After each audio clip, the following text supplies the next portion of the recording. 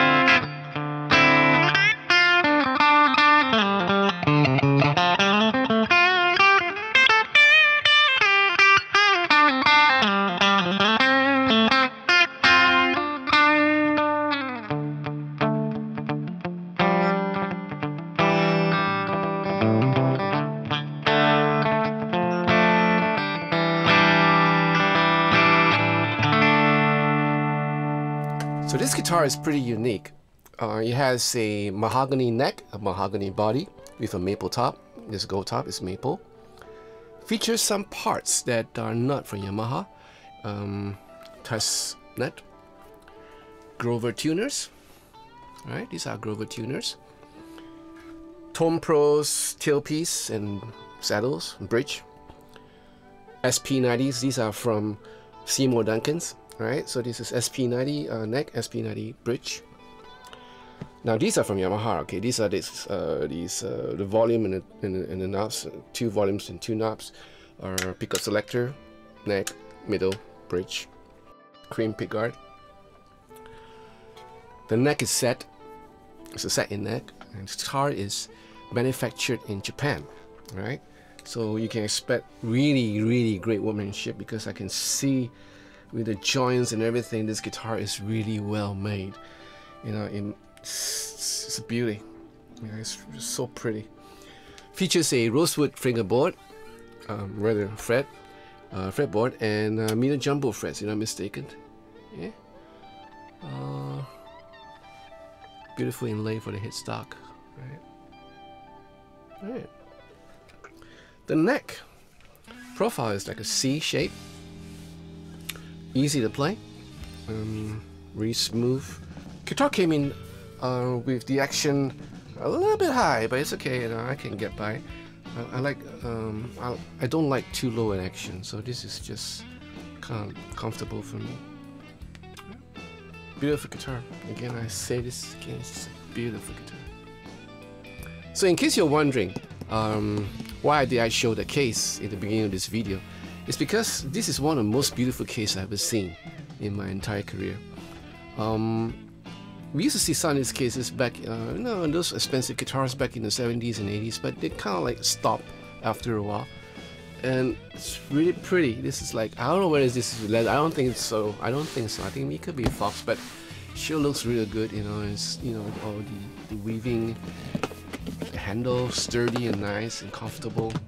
Nice gold-plated locks.